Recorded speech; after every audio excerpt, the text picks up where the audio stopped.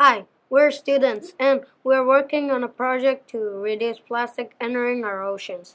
By watching this video, you can help too. We're mapping where we find plastic to understand how it moves from land to sea. And we're using a data collection tool called Survey 123. Check out the link in the description below. We want to show you how to collect data at storm sewer inlets near your street.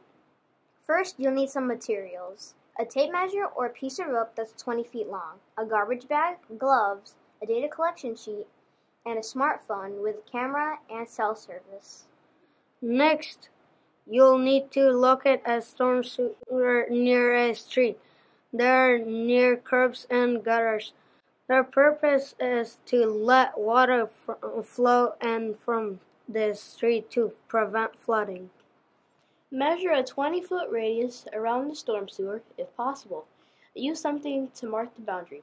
Before measuring, look around for any hazards and please do not go into the street. Search inside your 20-foot radius for trash. Tally the trash you find and sort it as plastic or other trash. Once you've done that, collect the trash you found and dispose of it properly. Please recycle any bottles you find. At last, it's time to watch the next tutorial and learn how to enter your data into the survey. See you later, explorers!